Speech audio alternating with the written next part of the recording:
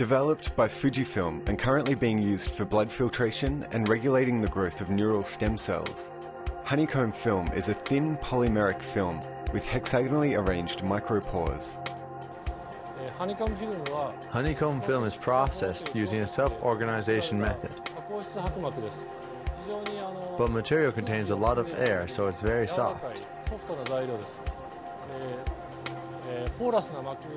Even though it's porous, the pores are even-sized, ranging from 3 to 10 microns.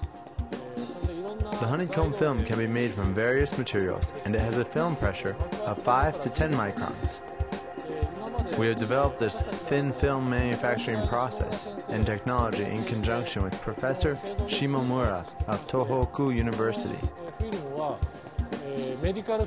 This film is currently being used for medical purposes and for biotechnological related research, but we are currently promoting the features of this material to encourage its use in various other disciplines not relating to medical or biotechnology fields.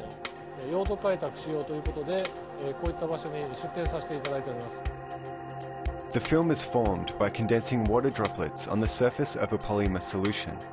The water droplets become packed and evenly spaced, and the solvent and water is then evaporated, leaving the honeycomb structure.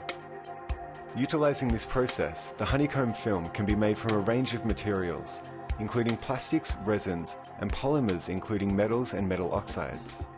Other proposed applications include field emission devices, tissue engineering, super water repellent surfaces, fuel cells, and high-density memory materials.